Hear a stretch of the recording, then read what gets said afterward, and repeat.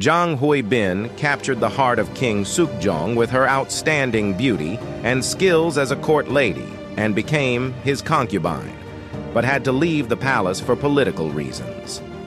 Driven out due to pressure from Sukjong's biological mother and political opponents, she returned to the palace and became a concubine and achieved the achievement of giving birth to a son 15 years after her reign and appointing her as his successor. Her influence grew greatly, and she stood at the center of power and later became the first court lady to become queen. However, her love with the new court lady, Sukbin Choi, changed the political situation, and Jang Hee-bin was eventually kicked out, and her tragic fate was, it remains, brought about by one man's greed and political conflict.